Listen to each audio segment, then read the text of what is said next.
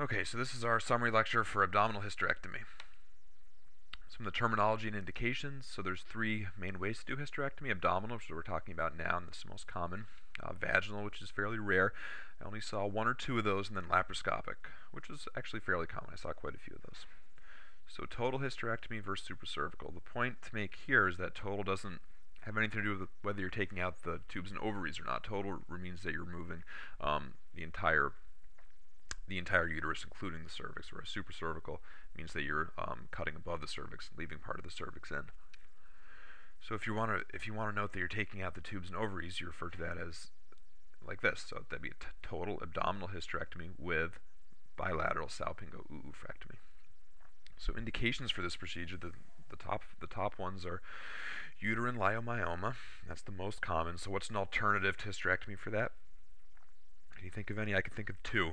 One is uterine artery embolization. Another one is myomectomy. Pelvic organ prolapse. What's an alternative? You could use a pessary or pelvic floor strengthening exercises. So pelvic pain or infection. It depends what's causing it, but let's say the pelvic pain is caused by endometriosis. What would be an alternative to surgery for that? You could use a GnRH analog. Bleeding. You could try endometrial ablation. For malignancy, things depending on the grade and things like that, coinization or something less serious than a hysterectomy could be tried. So the pre-op setup is the standard setup that we've been seeing for these type of operations. So use cephalosporin as the antibiotic. You put in a Foley because you want to decompress the bladder, make it smaller so you're less likely to injure it, and that also makes it less distended, so the detrusor muscle in the wall is thicker, so it's harder, even if you do touch it or hit it a little bit, it's harder to actually damage it. ET intubation in general. Stents, I never saw these used, but apparently you can put stents in the ureters if you're really worried about not being able to see them well.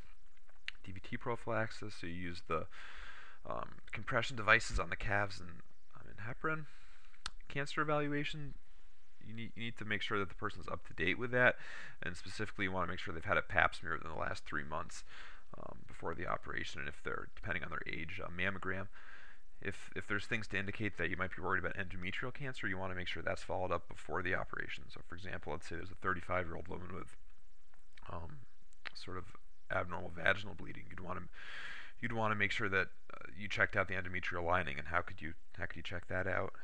You could do a D&C and see what it looks like. You could also do targeted endometrial biopsies. So once you've done this pre-op stuff, then you put the patient in supine and stirrups, and you're ready to go with the operation. So to start our anatomy review, the main things I want to show here is just the peritoneum. So it comes here over the uterus, reflects up onto the bladder, and makes this vesico-uterine folds. That's the reflection of the peritoneum here. And posterior we have the cul-de-sac, pouch of Douglas, the bladder, anterior, rectum in the back. So here's the vaginal opening coming to the cervix and the uterus, making about a 90-degree angle. So before the operation starts, you might be asked to do a bimanual examination. And I'll just put this here. So this is the transformation of this angle over to this side. So that's the vaginal opening, cervix, uterus, making the angle here. So when you do this exam, you're checking out the position of the uterus, so where is it? Then you also feel the adnexa. So for the uterus, the first thing you want to note is the version. So that's the relationship of the uterus with respect to the vaginal opening. So you push on the cervix here, and you're feeling in the abdomen. So if you can feel the uterus, then it's probably anteverted, like shown. If you can't feel anything, then it could be retroverted. So that would be pointing back like this. So when you're pushing up on it, you can't feel it. Flexion refers to the relationship of the uterus with respect to the cervix. So let's say the uterus is shaped like this. So that would be anteverted and also anteflexed. Inversion seems to be the most important. So if you can feel it in the abdomen, then it's probably anteverted. If you can't, then it might be retroverted, or maybe it's just too small for you to feel it. As far as the adnexa go and feeling the ovaries, I really could never feel the ovaries, and I think it's hard to do. If you can't feel anything, that's okay. Just say, I couldn't feel it. So more along the anatomy review lines. So you have the abdominal aorta coming down, divides up into common iliacs, common iliacs further divide into external and internal. What does the external become? It becomes femoral after the inguinal ligament. The internal divides up into anterior and posterior division. So for us, what's important is the anterior division, because that gives off the uterine, also the vaginal artery, the umbilical artery, and some others. And so here's the uterus. Okay. So the next important thing to note is the path of the ureter. So the ureter is coming down from the kidney. It passes above the common iliacs right here by the bifurcation into the external and the internal. It comes down and passes beneath the uterine artery. So that's where the water under the bridge comes from that you learned about in year 1 anatomy. So water under the bridge is down here, the ureter passing underneath the uterine artery. But above here, it's the ureter actually passes above the blood supply. It goes on top of the common iliacs.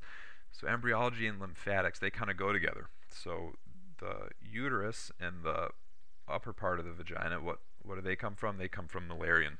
They're Müllerian structures. And so where do they drain? They drain to the internal and external iliacs, and ultimately the common iliac. Those are the those lymph nodes that drain the uterus and the upper vagina. The distal vagina, the lower vagina, has a different origin. It comes from the urogenital sinus. So where does that drain to? That drains over here to the inguinal. The inguinal is by the femoral artery. And so we'll just put an ovary over here. I think we know the blood supply to that and the lymphatic drainage fairly well. The blood supply comes off the abdominal aorta, and the lymphatics are para-aortic. So moving on to the final layer of anatomy to add, and that's the ligaments. So we've already talked about some of this indirectly. So the ovarian artery, traveling from the abdominal aorta, it goes in a ligament called the suspensory ligament of the ovary. At least that's the way it was referred to as in year 1 and 2, but on the rotation it was referred to as the infundibulopelvic ligament. So the IP ligament, so that's the IP, carries the blood supply to the ovaries. Next is the blood supply to the uterus, and that's coming in the cardinal ligament. And where does the uterine artery come from? It comes from the anterior branch of the internal iliac artery. So next we'll add the uterosacral ligament, which comes here and sort of merges up with the cardinal ligament, forming the uterosacral complex, which attaches to the side of the uterus and cervix here. There's also the round ligament, which is a remnant of the gubernaculum. It's headed over to the labia majora. Inside of it is Samson's artery. And then we have the final ligament to talk about is nice because the way it's named is the uteroovarian ligament, connecting the uterus and the ovary. So for the procedure itself, you start off by making an abdominal incision. So you do it typically a transverse incision in the abdomen. Then you open that up using retractors. You can use self-retractors, and if you're around, you'll probably be doing the retraction yourself. And when you put the retractors in, it can remind you to think about some of the nerves in the area. So there's the lumbosacral plexus. The main important nerve coming from the lumbo part of that is the femoral nerve. There's another nerve that's important. That's called the genitofemoral nerve. That's L1 and L2. And that's important because it goes right on top of the psoas muscle. When you're putting the retractor in, if it's too deep, it can actually hit that nerve. So if you hit the genitofemoral nerve, the damage that can be caused from injuring it is anesthesia to the medial part of the thigh and the lateral part of the labium. Another nerve in this area which can be damaged by retractors if they go lateral to the psoas, but more commonly is just compressed by the way the patient's positioned. If you sort of overflex the hip, you can compress a nerve called the femoral cutaneous nerve, which is L2 and L3. So if you compress or damage that nerve, that causes anesthesia to the anterior part of the thigh. So now you've made the incision, you've looked around. The first things you're going to do is grab the uterus with Kocher clamps here. And this area where you're grabbing is called the cornu of the uterus, the area near where the fallopian tubes insert. So you grab that with clamps. Above the cornu is the fundus, and below is the body. And the first real step of the procedure, after you've sort of got everything set up and looked around, is dividing the round ligament. So if you're asked what is this or what am I doing, and it's the first time you see a lot of activity like cutting something, it looks like a ligament, that's probably the round. That'd be the safe bet there. And then when you're looking in the abdominal cavity and you see something white, that's probably the ovary. That's the only real white thing in the abdominal cavity, whether it's big or small, or you think it looks like an ovary, you think it's weird looking, that's probably what it is. So once you cut the round, then you have to, you can go one of two ways depending if you're taking the ovaries with you or if you're leaving them. So let's say you're taking the ovaries.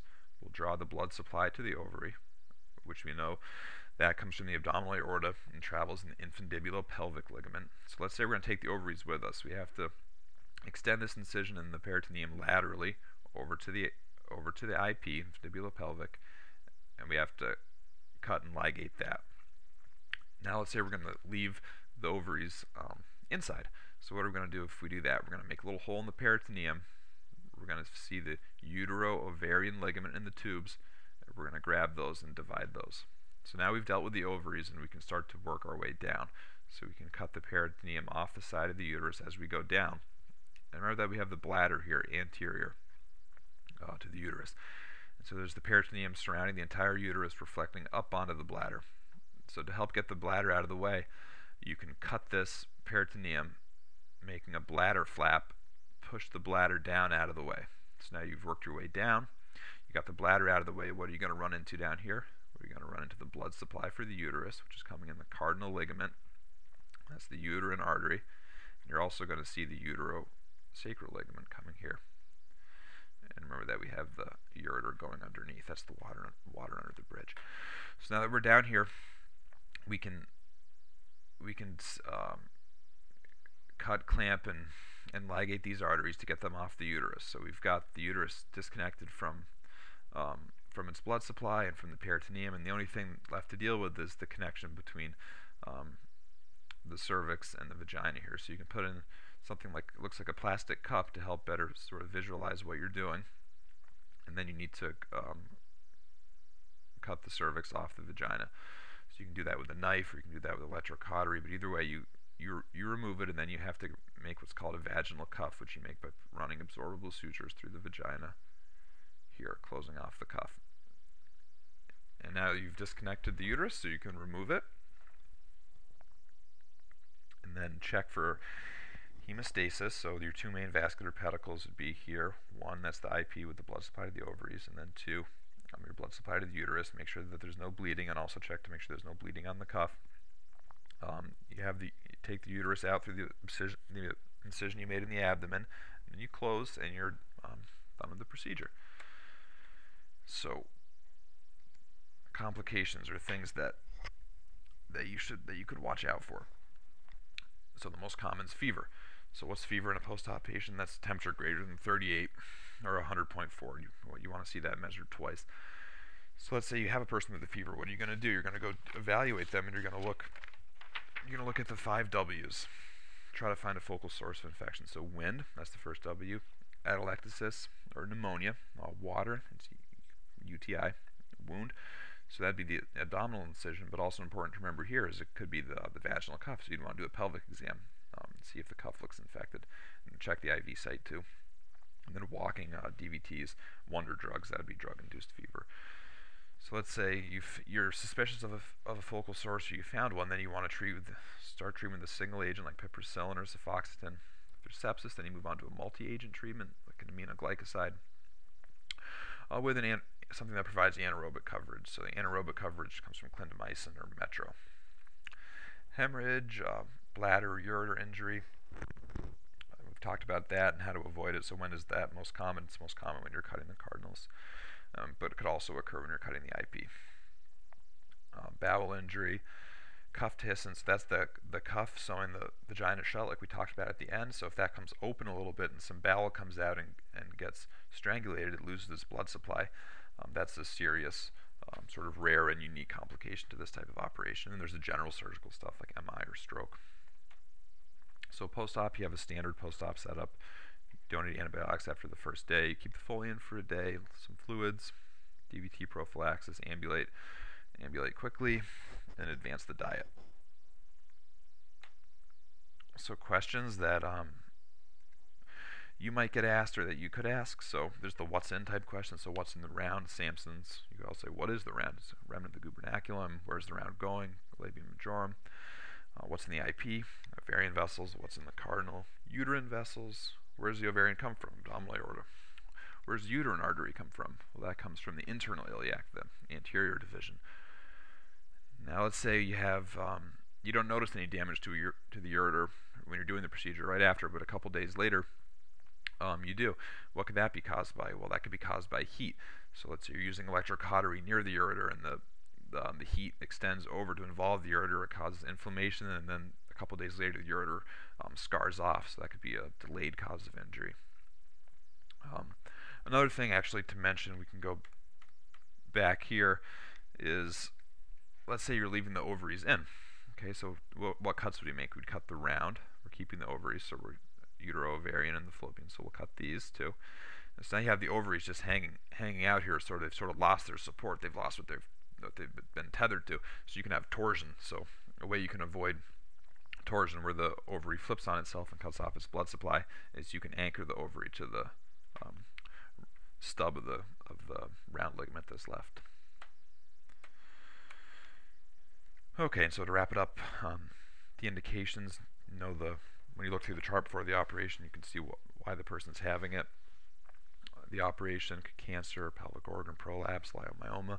Questions that you could ask during the procedure. You could ask about what the person thinks about deciding between a vaginal or abdominal approach. For example, the size of the uterus or nulliparity, would those factors favor the abdominal approach for the person you're working with? And also supracervical versus total. There's historically been controversy about whether supracervical is better for preserving sexual function and preventing like vault prolapse. Studies haven't really bared that out, but you can see if the person you're working with leans towards thinking that's true, or they don't. And then GnRH analogs, you can see if you've seen them used to reduce the size of the uterus to allow a transverse incision. So that wraps up the summary of abdominal hysterectomy.